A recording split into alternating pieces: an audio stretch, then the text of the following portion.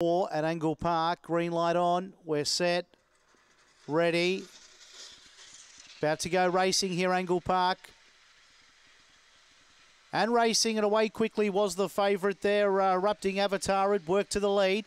Back in second was Maddie Me, then around it even deeper. Further back was Bella's Way.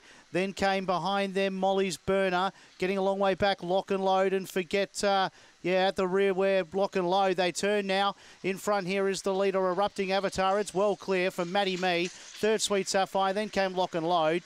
Bella's Way further back there with Molly's Burner, and at the rear was Tyson Reddy. Never in doubt for the favourite, Erupting Avatar. Too strong. Erupting Avatar beating the 2, Maddie Me, and the 7, Sweet Sapphire. In front of Lock and Load, which ran 4th. 6.271, time 22.54.